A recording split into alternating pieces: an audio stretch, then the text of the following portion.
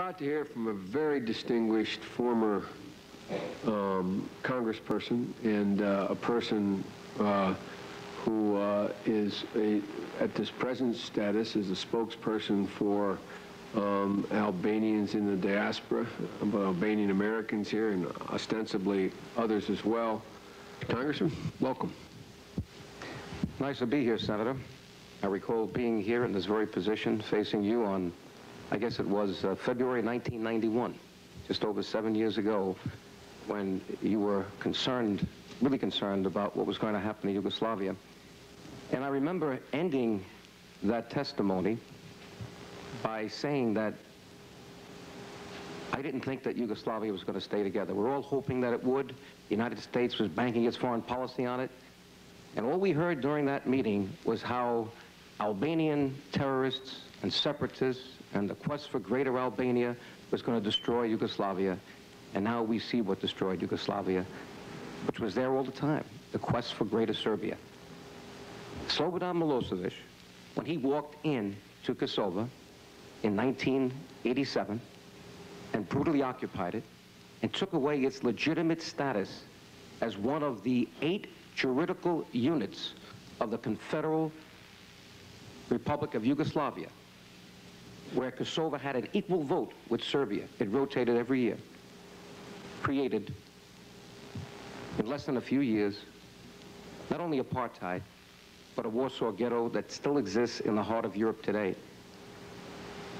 I wouldn't be concerned, Senator, about greater Albania. I'd be concerned that we've already legitimized ethnic cleansing by creating a phony republic called Srpska. It never existed. It's there. Why? Because Slobodan Milosevic wanted it. The person who in the news last Sunday is targeted by his former friend, Karadzic, in a book saying he's about to now go to Hague and he's going to turn state's evidence, and he's pointing the finger at his friend Slobodan Milosevic as the architect of some of the most brutal, unbelievable atrocities since the Nazi era. We don't have to worry about greater Albania. We have to worry about what I was worried about back in February of 1991. And at that time, I can only wave in front of you a Serbian version of this. I'm now going to give you the English translation. This is what Slobodan Milosevic has been weaned on. Here it is, The Expulsion of the Albanians, a paper presented by his mentor, a professor, former minister of the Yugoslav government, Vasil Trubilovic, in Belgrade, March 7, 1937. If you want to see what happened in Bosnia, what's happening in Kosovo today, read word for word, line by line, exactly what's going on, their MO, their modus operandi. Shelling villages, burning them down, getting rid of Albanians at all costs, because this is territory they want. He will not abandon this. And as we keep waffling in this body and in the State Department, he will just go and take more and more and more and more. He bluffed his way right through Bosnia, and he got Srpska. He's bluffing his way right now. He knows that there's no real resolve with this Christmas warning. Mr. Chairman, thank you for this hearing. Sorry to start before you walked in. But he sees and senses the waffling already. He sees strong words on the part of Madeleine Albright. Then Madeleine Albright is muffled by Sandy Berger. And then we have questions coming up in Gilman's hearing a few weeks ago about the Christmas warning, and a very lukewarm response by Ambassador Gelbard. We have to meet with you in executive session, and you heard it again today. No direct response. Don't you think Slobodan Milosevic is hearing those responses? Don't you think he's ready to do more and more because he sees that the greatest superpower in the world has lost its resolve, has a foreign policy which has abandoned the principles upon which this country was formed? Our foreign policy should be based on fundamental human rights. That's one of the key determinants of foreign policy. We have today in Kosovo some of the most egregious examples of violations of those human rights.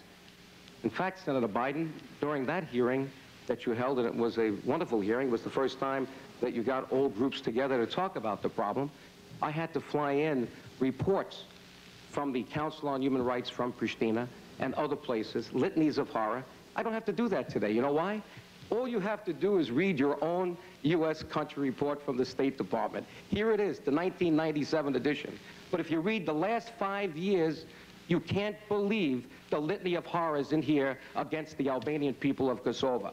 What are we waiting for? How many people have been killed and brutally tortured and detained and disappeared? Every criteria they use has been violated.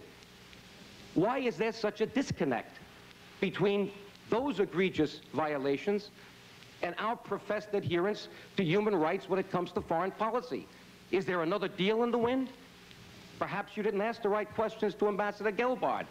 Are we placating Russia for some reason?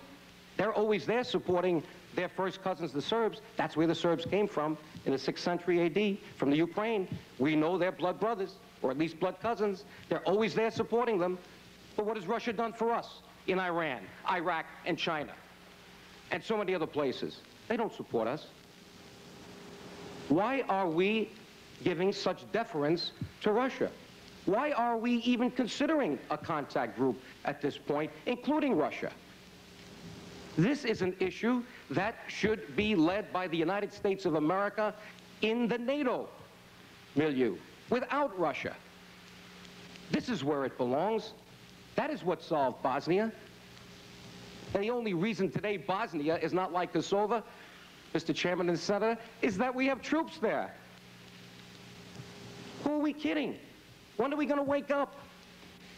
Another key element of our foreign policy that's been abandoned is that we will do everything to preserve the security of a vital area like the Balkans in Europe.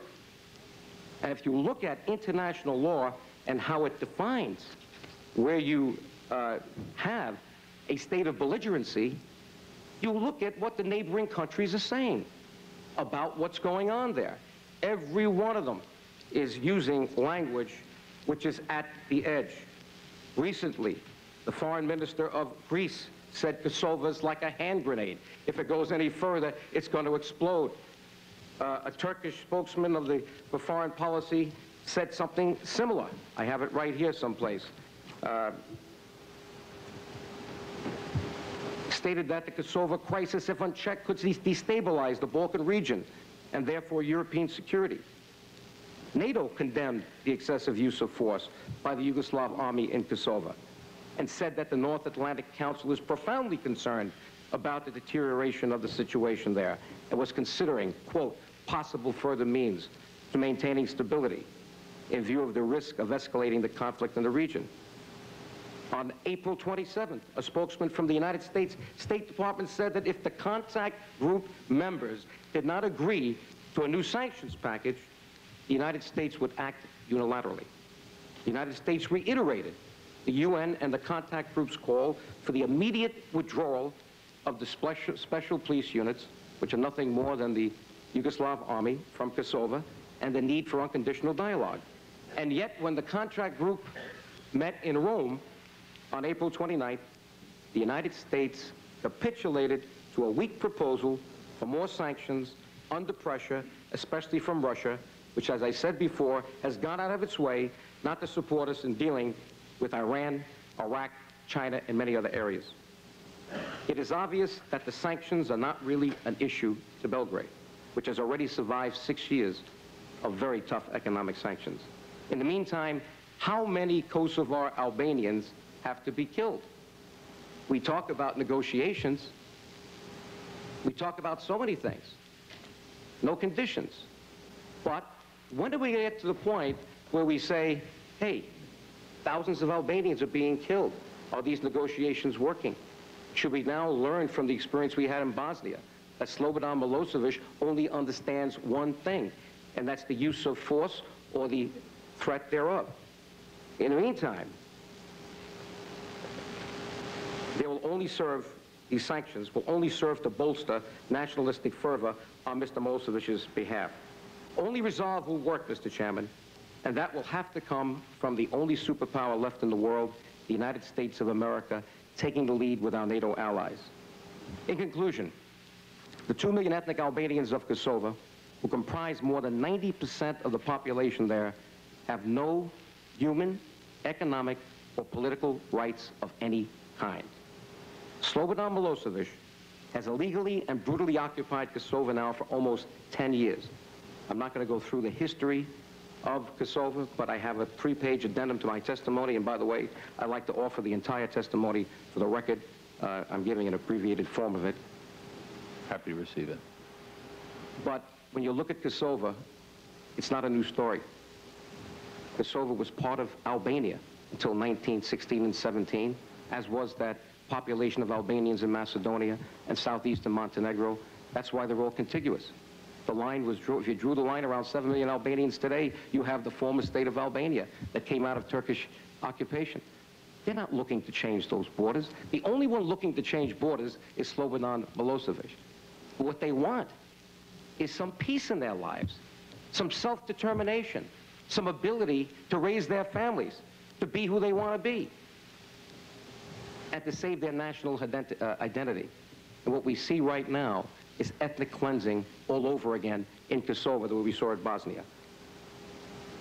It's time for our State Department to understand that loose talk that brands the victims as terrorists for defending themselves, their families, their property, and I'll even add their sacred honor. It's important to Albanians the way it was important to our founding fathers, Mr. Chairman and Senator. This only serves to give the green light to the real terrorists, Slobodan Milosevic and his henchmen, who are massacring innocent people as we sit here speaking. It is time for the United States to stand up for its own principles and demand compliance with international human rights conventions before more Albanians are needlessly slaughtered and a new Balkan war is triggered, this time involving neighboring Albania, Greece, Macedonia, Bulgaria, and Turkey. It is time for Congress to stand up and voice its outrage at a foreign policy in the Balkans that has obviously failed to preserve peace and security in this vital region of the world. It is time for the United States to back up its tough words with concrete actions, such as declaring a no-fly zone in Kosovo, as we did in Bosnia. What is wrong with that? They're using these heavily armed helicopters right now to level villages. 2, ringing Serbia's border with NATO troops and moving an aircraft carrier off the coast of Montenegro. These actions would not only reaffirm our resolve to stop the escalation of the conflict in Kosovo, but I believe would lead to a lasting peace for the Albanian people and all ethnic groups in the Balkans. I would like to also give to the record, Mr. Chairman, a book that I prepared a few years ago called The Agony of Kosova. It's a good reference book. It has 3 pages of index material because it shows what this body has done since 1987, this body in the House. And it shows that what we're talking about here today is nothing new. It's just escalating, and our foreign policy is nothing new. We're still waffling. What we did in Bosnia, for some reason, we're reluctant to do in Kosovo. And when we talk about the Albanian people as fundamentalists and terrorists, let's not forget what my good friend Ben Gilman did a couple of years ago at the Holocaust Museum in memorializing the Albanian people, the state of Albania, as the only nation in Europe that didn't give one Jew to the Nazis. That's now part of the Yad Vashem in Israel and our museum here. And this book was written by an American Jew to memorialize that fact. And I want to leave you the letter that Ben Gilman sent to members of this body in the House to say that. It's a shame that we cannot do something to save these people, these terrorist groups that come from Belgrade, special police that are really criminals let out of jail, and they're given police uniforms and army uniforms, running into homes. They know that the Albanian people save their money usually with gold. They're going there to get bounty, to get currency. They kill the families on the spot in Drenica. How many women and children were killed in their living rooms and bedrooms? We're still not allowed to go there. There is a mass grave someplace. We have testimony from the women. They heard their men and their husbands and young sons screaming. They were taken away, 200. There's a mass grave there someplace. We'll find it sooner or later, as we did in Bosnia. But what are we waiting for? Is this the United States that we want to represent, a country that stands on the side as a brutal dictator with state-inspired terrorism, brutalizes a group of 2 million people who are defenseless today in Kosova. And what's wrong with a national liberation movement, Senator, when there's no one there to defend you? What's wrong with that? What are they going to wait for? There are many articles written about when enough is enough. And there was one just recently that I read by a professor from Tufts University. His name is Hurst Honden. And he said there are 2 instances in which secession, not saying that they're saying that, but even secession, as we did 221 years ago, should be supported by the international community. The first occurs when massive, discriminatory human rights violations approaching the scale of genocide are being perpetrated. If there is no likelihood of a change in the attitude of the central government, or if the majority population supports the repression, as we just saw in that phony referendum that Slobodan Milosevic just held in Serbia, he doesn't want any international intervention, secession may be the only effective remedy for the besieged group. This is international law.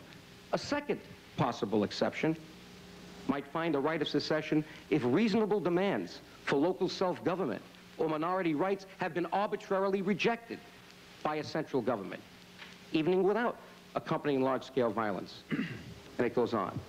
So this is not an easy issue. It wasn't easy in 1991.